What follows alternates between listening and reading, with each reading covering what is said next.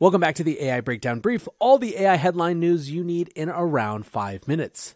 We kick off today with a story that I think reflects something that we're going to hear a lot more about in the future, which is AI-generated pharmaceuticals. Fox News reports that a new AI-generated COVID drug has entered phase 1 clinical trials. So in terms of the drug itself, this is an alternative to Paxlovid. In other words, it is an oral medication that you take after you've gotten COVID, not a vaccine that prevents it in the first place.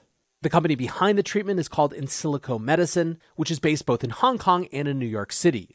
The drug is referred to as ISM 3312, and in their early trials, the company says it has some advantages over Paxlovid. That includes being effective against variants that are resistant to Paxlovid, being more stable and working for a longer period of time, and not having the Paxlovid rebound, which, as Fox describes, is when patients recover from COVID and test negative, but then test positive again a short time later. Here's how the article sums up the process of creation for Insilico.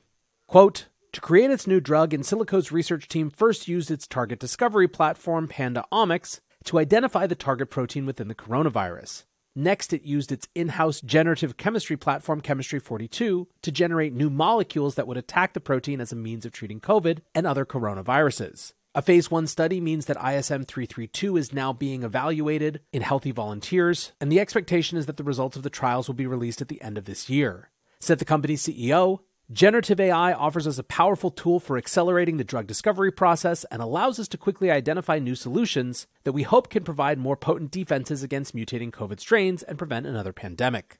Now, this is definitely a theme we're seeing more and more. A couple weeks ago, Vox wrote a piece, AI-discovered drugs will be for sale sooner than you think.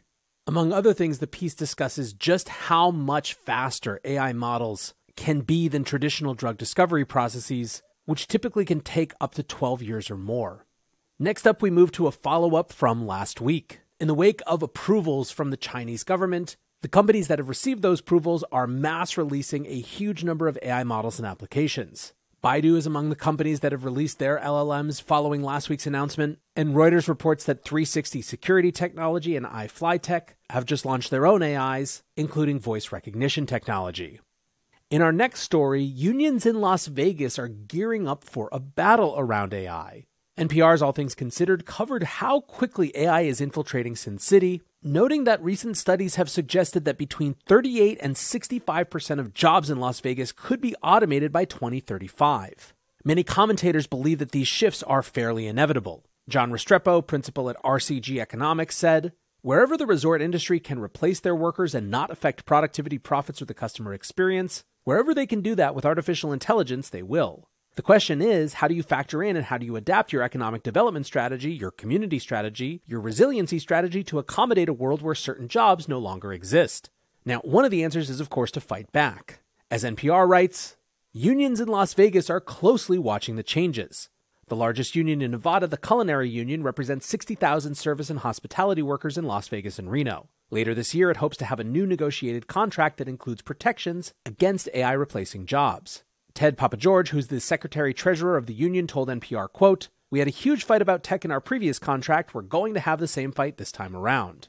Promising bellicose action, he said, we'd like to say we're going to be able to get to an agreement, but if we have to, we're going to have a big fight and do whatever it takes, including a strike on technology. Now, obviously, we've been following the writer's strike and the Screen Actors Guild strike in Hollywood, and part of the arguments of the unions involved in those strikes is that this fight would be coming for other workers as well. The fact that the Culinary Union in Las Vegas is gearing up for just such a battle suggests that that may be an accurate assessment. Moving back to the world of AI and the consumer internet, a new plugin for ChatGPT is getting people excited in a way that most haven't. That plugin is Canva, the popular image creation and design tool, and in some ways gives ChatGPT a new light multimodal feel. Decrypt writes, tapping into the broad and rapidly evolving social marketing space, OpenAI has unveiled a Canva plugin for its popular chatbot, ChatGPT. The strategic move aims to make the process of creating visuals such as logos, banners, and more even more simple for businesses and entrepreneurs. Now, speaking of AI-generated content, a new report suggests that 90% of online content will be AI-generated by just 2026. The report comes from Europol and is called Facing Reality, Law Enforcement, and the Challenge of Deepfakes. Now, the report is actually pretty interesting even if you're not in law enforcement, and I think even if you see that 90% of online content being synthetically generated by 2026 as perhaps a bit hyperbolic, it shows at least the scale and magnitude of the problem in many people's estimation. At the same time, it doesn't seem totally insane, if only because content that is created by AI is so much cheaper and faster to produce than content that's created by humans. The question is whether this type of shift is completely inevitable, and also what it will do for the value of content that isn't created by AI. Lastly, on that theme of content created by AI, Nunori is a completely AI-created influencer who has 400,000 followers on Instagram and has previously done fashion and lifestyle brand deals, and has now officially signed with Warner Music, which Nunori's team claims makes her the first AI pop singer.